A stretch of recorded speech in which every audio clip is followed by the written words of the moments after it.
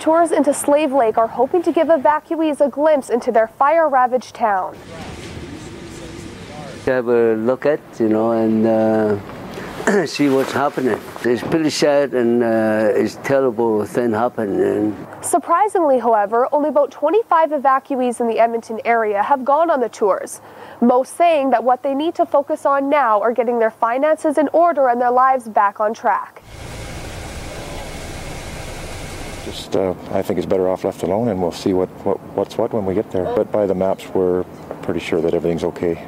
Over the weekend, 10,000 people were given wildfire financial relief. Adults were given a one-time payment of $1,250, and each child was given $500. We're seeing people coming through that are getting help replacing documents that were lost. We have Service Alberta here.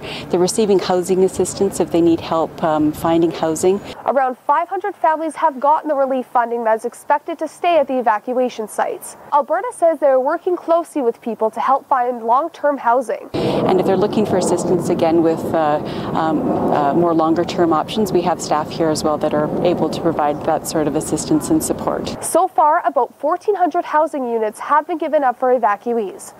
Bus tours are not expected to continue past Wednesday.